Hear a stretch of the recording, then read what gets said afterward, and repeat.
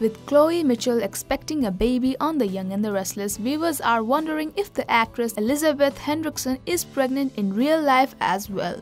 Here's what we know so far. Before we get on with the video, we want you to know that we make new videos every day, so make sure to subscribe to our channel.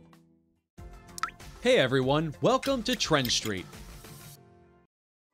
Last week on The Young and the Restless, Chloe Mitchell revealed the good news to her husband that she is pregnant with their baby. This means Chloe and Kevin are about to bring home a little sibling for their daughter Bella. It surely is good news, but why now? Viewers seem a little confused about the writer's decision to suddenly write in pregnancy for Chloe. So they are speculating if Chloe is indeed pregnant in real life.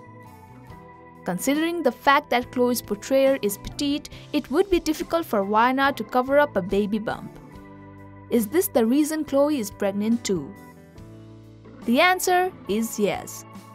Elizabeth Hendrickson is pregnant in real life. Elizabeth and her husband Rob Madier are expecting their first baby that's due in March 2020. They have revealed that their first baby is a girl. However, Wynard could choose a different gender for Chloe's baby.